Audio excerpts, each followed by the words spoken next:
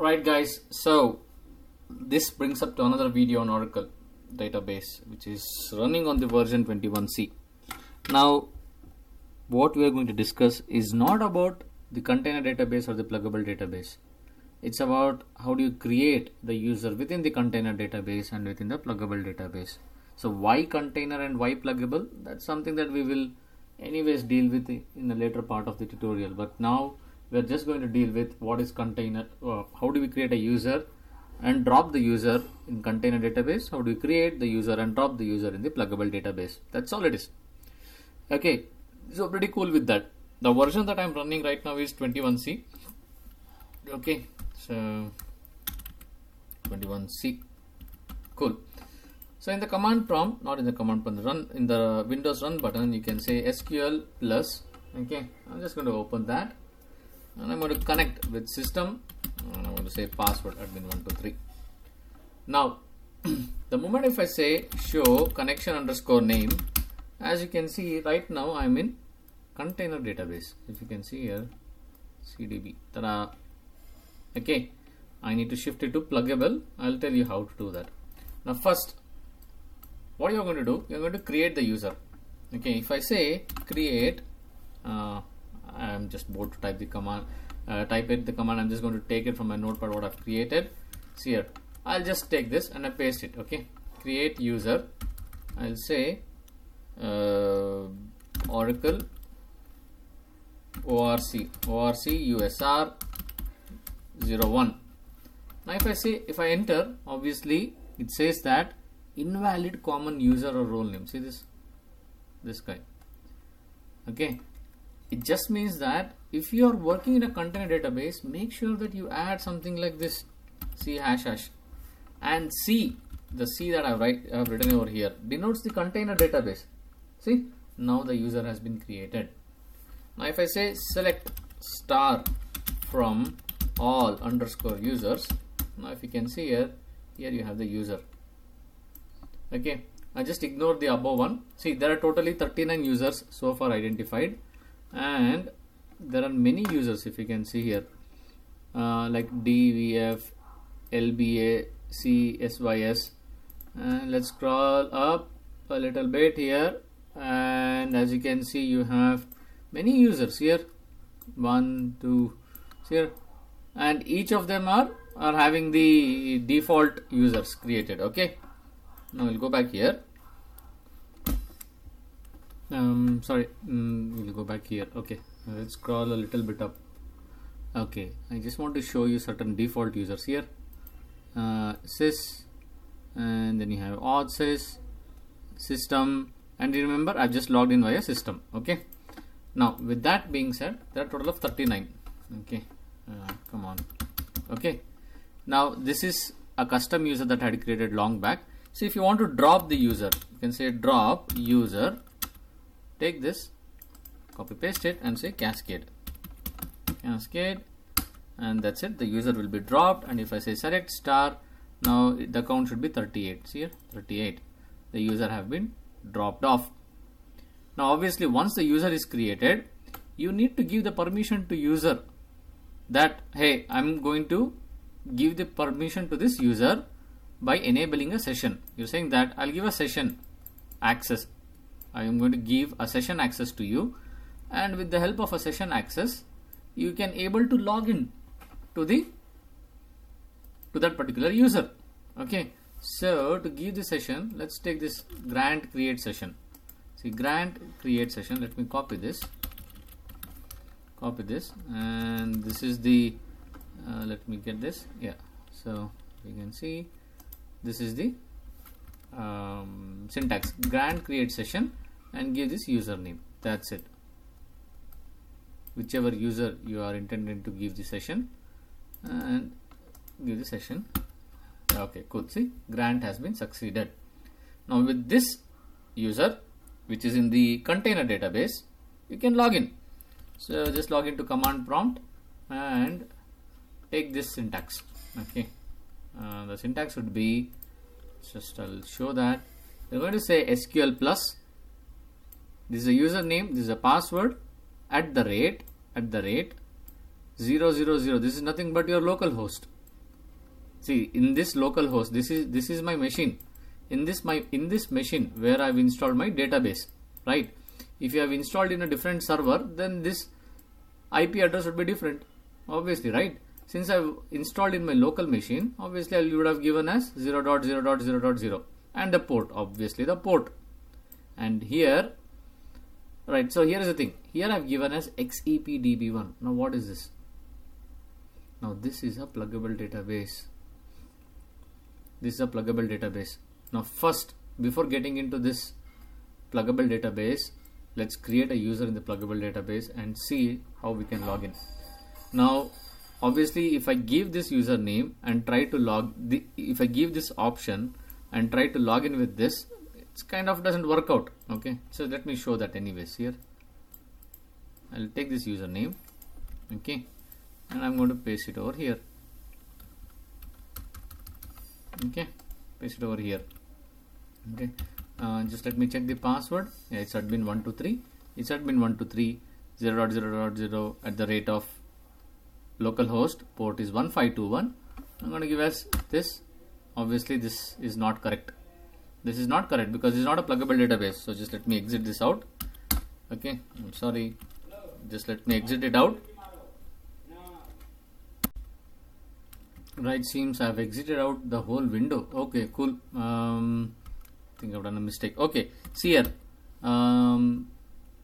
You're not able to connect with this particular syntax because you're using XEPDB1. Okay, now let me bring up the command prompt again and see this. What I'm going to do, and I'm going to remove this XEPDB1. Remember, by default it is container database. If it's a container database, you don't need to explicitly say /container database. Okay, I'm going to take this. Okay, paste it over here again. Password, and rest of them remains the same. Okay, now can you see this? It has been connected because I've removed this XEPDB1 because there's no need. There is no need to give the container database because obviously by default it is connected to container. Now here is the thing. Now we are going to shift from container to pluggable. Okay, we are going to shift from container to pluggable. Let's go back to this guy and we are going to say alter. See again, let's say show connection underscore name. We are in container database. Now we are going to alter the session, set container equal to XEPDB1. By the way, how do I know this is my pluggable database? Once again, let me show that. I'm going to say show pluggable databases. Okay, show PDBS. Okay, I think one of the reason why you can't see this is because of the sysdb access. That's quite natural. It's not a problem. You can just say, you can again log in as connect as sysdba. Okay, so maybe this can show us PDBS. Let's see this. Yeah, see, it's only because the previous user does not have that access to show a sysdba. I just connected to a sysdba and I've used show pluggable databases. Now let me alter this session. Alter session set container is equal to XEPDB1. Now let's see, show connection underscore name. As you can see, right now we are in XEPDB1. Now I'm going to first let me select the user. Select star from all users, and yeah, see, obviously you have the one that I've created right now. Okay, now I'm going to create another user. Okay, in pluggable database. What I'm going to do, I'm going to take this user syntax, paste it, come on, paste it, and I'm going to say a user called WebM user and admin123. Now can you see this? It has created. Initially we had to give a C ## in container database, but in pluggable database you don't need to give C ##. It has automatically picked it up. Now obviously you have to grant the session. Take this, grant session to WebM user. You have granted the session. That's awesome. Then let's try to connect again here. Okay, let's exit from the SQL, and here I'm going to say grant session. Okay, WebM user. Okay, so I'm going to say here it as like this: WebM user admin123 at the rate of localhost, port is 5521, and I'm going to say XEPDB1. Can you see this? Now with the help of XEPDB1 it is connected to this version. Okay, so that's how you create the pluggable database, create user in pluggable database, and create user in the container database. Obviously we have also seen how to drop the user, and it's quite not that difficult. If you have to drop a user, say again drop user, username, say WebM user, and say cascade. That's it. Now here's the stuff. I don't want to do that at this stage. Now I've given the permission to session. In a similar way, what all permissions do we have? See here, we have permission, we have privileges. We can grant with connect user privileges. We can give unlimited table spaces. We can give create view, create procedures, create sequence, create trigger. We can give permission to alter any table, alter any procedure, alter any trigger. We can give permission to delete, drop, so many stuff. Of all those things, what I'll say, I'm going to use this command. I'm going to say grant all privileges. Say, boss, I'm going to give you all the privileges. Do hell whatever you want with that. I'm going to say grant all privileges to where I'm right now. Sorry, I should be in SQL plus. Grant all privileges to, let me copy this again. I should be in SQL plus, and I'll say grant all privileges to WebM user. Okay, I'm sorry, I've removed this quotes. WebM user. See, I've given all the permission, all the privileges. Now WebM as user is become like a super system DBA Superman kind of thing. Okay, cool. So WebM user has been created. Now it's time to test in our SQL developer. I just want to bring up SQL developer. Okay, it's another software that will help you to connect to the databases. Just want to check that before we kind of wind up the session. Okay, and one more thing, I'm just going to say select star from all underscore users. Okay, so you have C Oracle user from container database and WebM user from pluggable database. Okay, so just let me exit this, exit and exit. Okay, so where is SQL developer? Should have opened by now. No, so just let me open it up again. Oh, sorry, not this one.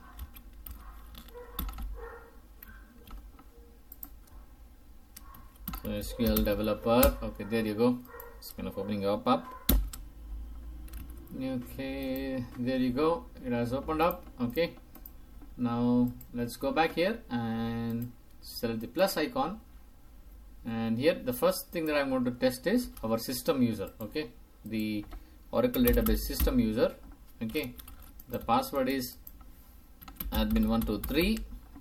Okay, and I'm going to test with the service name XEPDB1. That's a pluggable database test. As you can see, it's success. Save it. Now I'm going to test with our WebM user. Okay, copy it. So WebM user. I'm going to say WebM user, and the password remains the same. Okay, and it's a pluggable database. I'm going to say connect test before that test. As you can see, success. I'm going to save the password. I'm going to save the connection. Okay, and here also I'm going to save the password just before I don't forget it. Okay, because I'm getting old. Okay, save. Just want to override it. That's okay. Now this is WebM user. As you can see, we use WebM user. This is the username and the password, and this is a local host as we had seen it, right? 0.0.0, and the port and the pluggable database. We had given slash. Remember that syntax. That syntax is getting translated here. That's all it is. See, in the syntax what we had given, we had said SQL plus. SQL plus, and then username and password, and then at the rate of these two things. Okay, not these two, yeah, at the rate of localhost and 1521 slash, and finally we had given this guy over here. Remember, that is exactly what we are seeing right now. Okay, that's how. Let's connect it, and yeah, there you go, it has been connected successfully. Cool. Okay, now let's go back and check with this guy, c hash user. Let's see what happens. Okay, and same, let us test. Obviously, see, it's a failure because it is not a pluggable database. Remember, it's not a pluggable database. Okay, and since it's not a pluggable database, okay, let me see if this works. See, it should be in the global name. Now, what is a global name? See, I'll tell you. If I go back here and say select star from global underscore name. See, now right now this is an XCPDB1. Now if I try to exit out of it, then reopen SQL plus, and I'm going to say connect as sysdba. Here, select star from global underscore name. Can you see it? The global name is XE. See here. Since this C hash, which is a container based, is connected to the global database, that's the reason the service identifier, SID, service identifier should be in XE, because we have connected through container database and we have worked it out.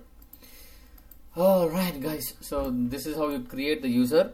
And obviously I forgot to give the permission to this guy. I'm going to say grant all privileges to our C hash user. Come on, copy, paste to, it would be unfair if I don't give a complete access to it, correct? So all the privileges have been given to this guy as well. Now cool, with that being said, okay, so let me connect it, test it one more time, save it. Okay, this is not acceptable. C hash user. Okay, save it. That's it. Connect. As you can see, I'm able to connect to this as well. Cool. With that being said, we are done with this part of the video, and this tutorial talks about the user creation, user deletion, grant the user permission with the help of Oracle Database 21c. Cool. I hope you have learned something. Yeah. Okay. That's it for this video, and see you guys in the next tutorials. Until then, take care. Peace.